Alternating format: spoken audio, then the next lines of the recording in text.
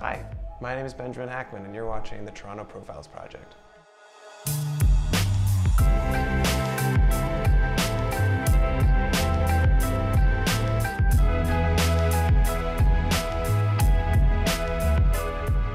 So as of the last several years, I've funneled all of my creative energy into my project, The Holy Gasp, which is a ever-changing entity.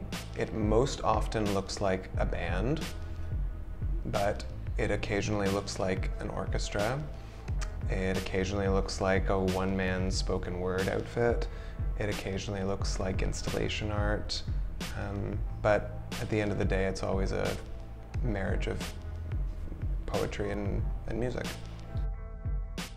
Most recently, in October of 2018, The Holy Gasp presented the Love Songs of Oedipus Rex, which was a 27-person orchestral performance of the album, also called The Love Songs of Oedipus Rex.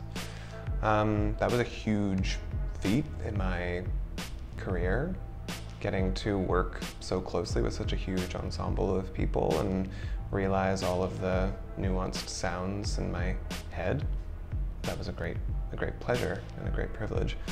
Prior to that, there was a documentary by director Luke Sargent, also called The Love Songs of Oedipus Rex, which was about the making of the record, and that premiered on the CBC, and which you can still watch at cbc.ca.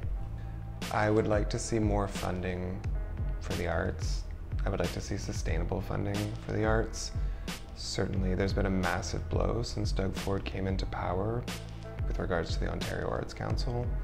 I would like to see as much art as humanly possible, like even bad art.